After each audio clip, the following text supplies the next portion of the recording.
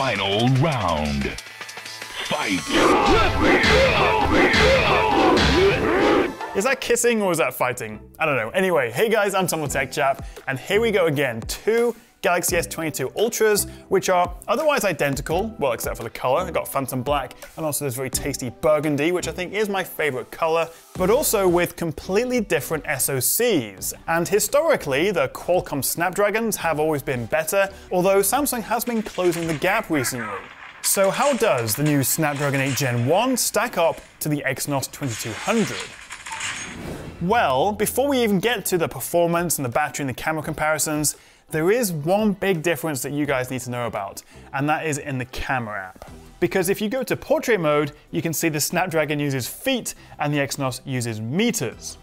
I would love it if that was the biggest difference, because the whole point is we want these to be the same, we want parity, not one to be better than the other. On a more serious note, one difference between them physically, actually, is if we pop out the SIM card trays, you can see the Snapdragon only has room for one physical nano SIM plus support for eSIMs, while the Exynos has room for two nano SIMs and also an eSIM.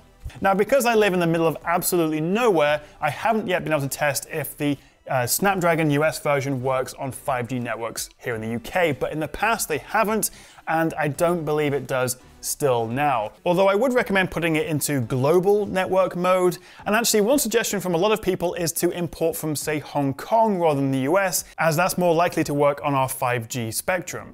Okay, let's get to the fun bit. Which one of these is faster?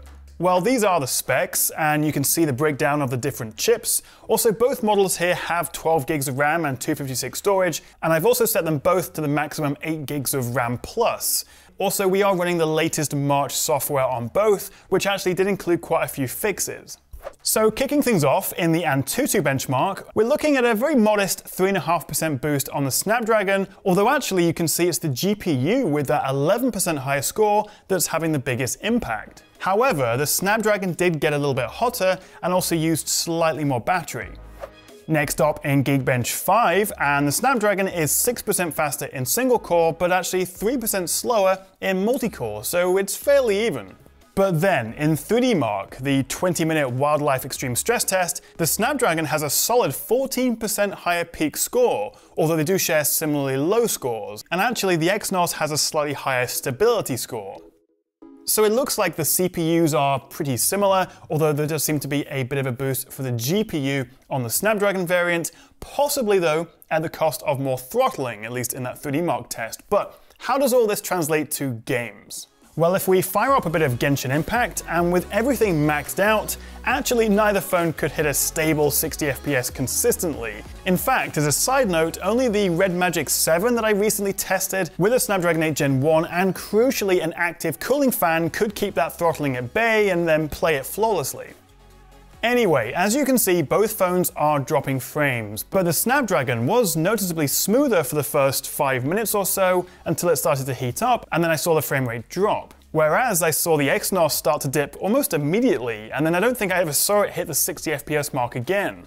Now, thanks to this Gamebench Pro tool, after 10 minutes of gaming, the median FPS was 50 on the Snapdragon versus 46 on the Exynos. And also you can see on the Snapdragon's frame rate graph that it does sustain a higher FPS for longer than the Exynos. The other problem with the Exynos is that in quite a few games, actually, it seems, we're not seeing the same graphics and even frame rate options that we do on the Snapdragon version.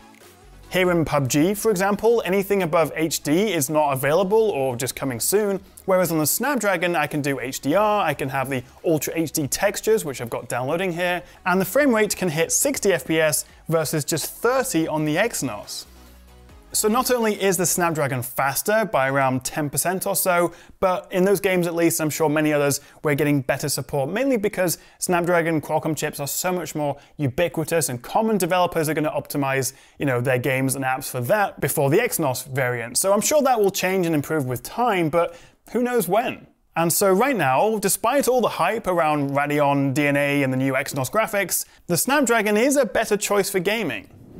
But I think even more important than that is battery life. And actually, I remember in the past with the Exynos 990 on the S20 and the Note 20, we saw a good sort of 10% longer battery on the Snapdragon version over the Exynos, which, was a bit unforgivable, really. Well, the good news is that these two are almost exactly the same. I would even say any difference between them is within the margin of error. And in fact, I found they both left me with about 35% by 11 PM after a full day of use.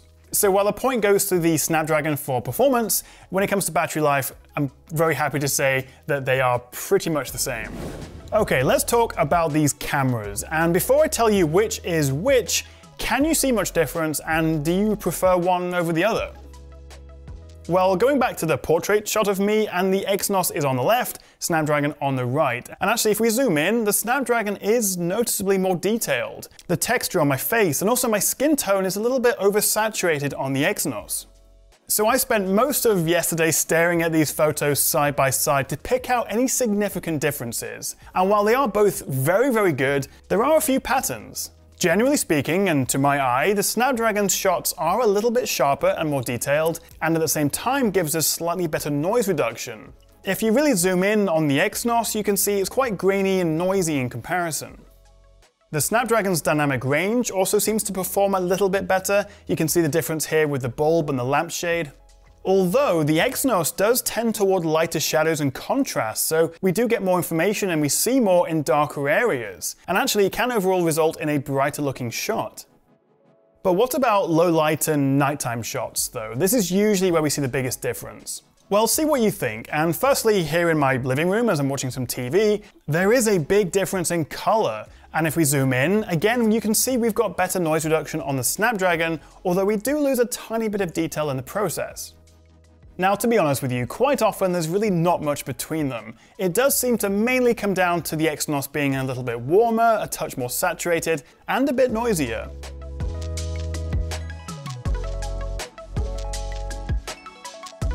Then up front with the selfie camera, and it is a similar story, with the Exynos being a touch brighter versus the slightly more heavier contrast on the Snapdragon, but which one do you prefer? Alright, welcome to the studio, which is a bit of a mess. I've made no effort to clean things up, as you can see. But this is being shot at 4K 30 on the rear cameras on both. And let's see if there's much difference. This is my yellow sofa, and I can see a slight difference in color. It's a little bit more saturated, a little bit more orangey perhaps on the Exynos. Not sure what you guys think. In fact, let me show you this. This is my very fancy table. It's from a company called Sisyphus. Interesting. All right, let's back up a little bit. So we've got the setup over here right now. I have my LG 38-inch ultra wide and the new Apple Studio display. Interesting. I mean, they are very close. It's subtle differences, slight vibrancy and saturation differences, a little bit in the dynamic range, but it's a pretty tough call. What do you guys think, Doc and Marty?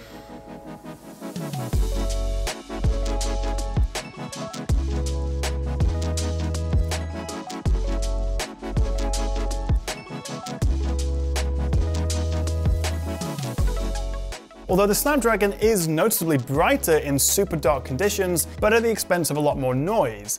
And actually, in a reversal of what we saw in good light at nighttime or in really tricky conditions like this, the Snapdragon is actually smoother and less shaky. Look at this though, you can really see the Exynos' noise reduction kicking in here. It does seem to introduce a little bit of wobble and artifacting, but it is significantly less noisy than the Snapdragon.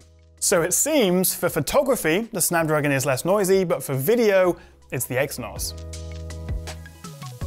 But what about front-facing video and also the microphones? So this is being recorded at 4K on both, side by side. And if I a little spin around, change the lighting. In fact, oh, look at that. Let's put some direct sunlight on my face, see how it handles that. Super bright light.